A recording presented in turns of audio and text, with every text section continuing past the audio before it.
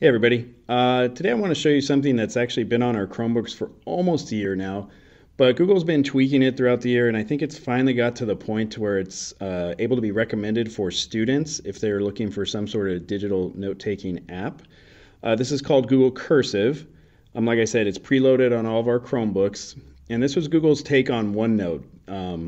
It's a very popular Microsoft app, and this is their take. It's loaded onto all Chromebooks. Now, a majority of our devices are touchscreen, so our students could be using this for a note-taking app.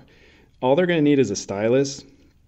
It's nothing expensive, like this top pack here for $7 that gives you 10.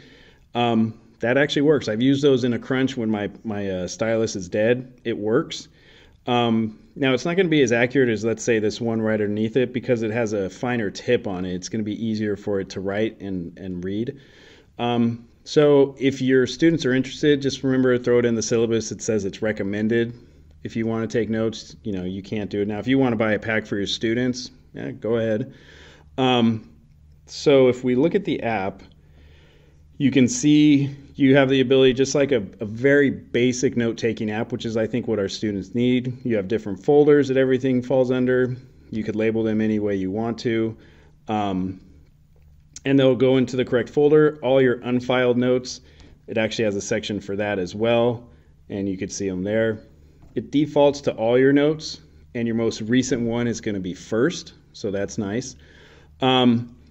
These sync across devices, now they only could be edited on a Chromebook, okay? If you want to view it on a Windows or Mac device, you can view it, but you can't edit, okay? It's not going to open up in Cursive. It's exclusive to the Chromebooks.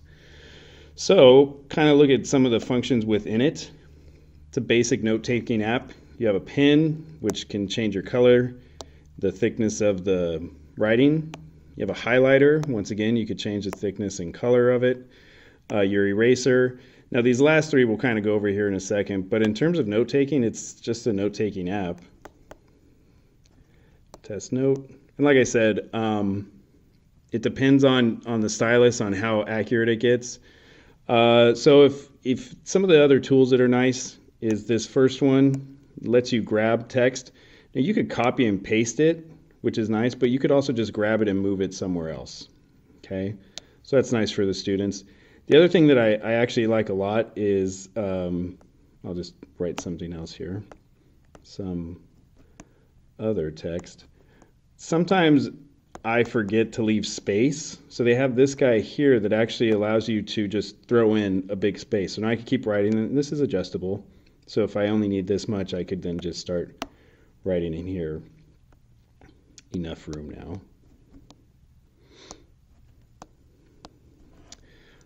The other thing that you have here is the ability to insert images. So if I go ahead and insert in an image, let's pick this guy. You could move it around just like you would think you'd be able to do. And then you could, circle and take notes off of it. Not good. Okay. The other thing that's nice about this, especially since we're on a Chromebook, is you can export this as a PDF, and Chromebooks have a natural ability to edit PDFs, not just using Cami. They could edit PDFs in their regular viewer now. But that's it.